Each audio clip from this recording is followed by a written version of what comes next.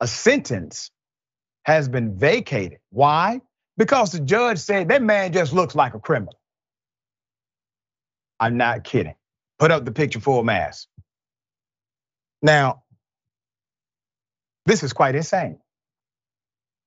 In Michigan, Leron Liggins on the right had his drug charges vacated last week after US District Judge Stephen Murphy III on the left said, looks like a criminal during a pretrial hearing, violating the man's right to due process. That's a constitutional violation. Let me give you background on the case. According to NBC News, Leron Liggins, was sentenced to more than 10 years in prison for 2 drug charges, was indicted by the Michigan grand jury, indicted by the Michigan grand jury in February 2018 on a charge of conspiracy to possess with the intent to distribute heroin. In 2019, a count of aiding and abetting possession with intent to distribute heroin was also added to the indictment. During Liggins' pretrial hearing on January 2020, the US District Judge Stephen Murphy III became frustrated with Liggins after he changed his attorney multiple times. That's a right that you have,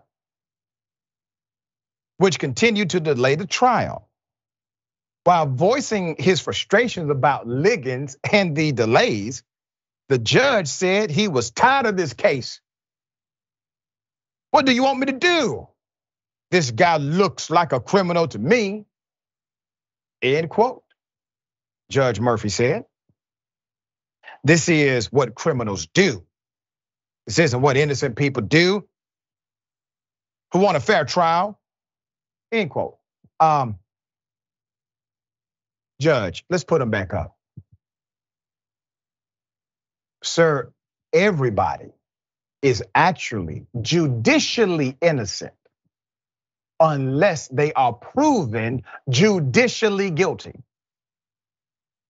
You are not the court of public opinion. You are the presiding judge over the rights of the defendant.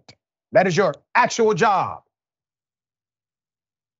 You literally decided to bypass all of your years of law school, attorney training, and judicial training to say something like this on the absolute record, understanding it is completely contrary to the due process clause of the US Constitution and your prime operation as a judge. How many times have you done this before is my question. And I'm glad you did it this time, because at least we'll know you're not the guy who will call balls, balls, and strikes, strikes, and protect the rights of individuals who come before you.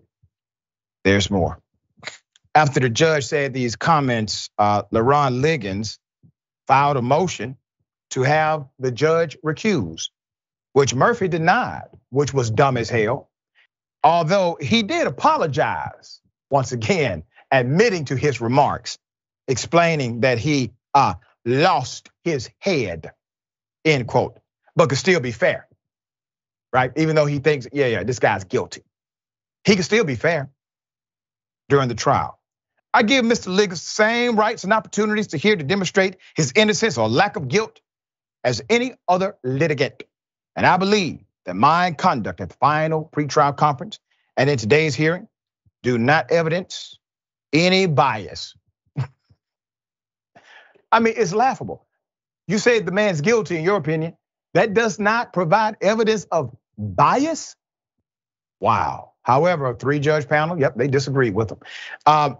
The 3-judge panel from the US District Court of Appeals disagreed with Murphy and their appeals opinion, arguing that the court has a duty to protect against all appearance of bias.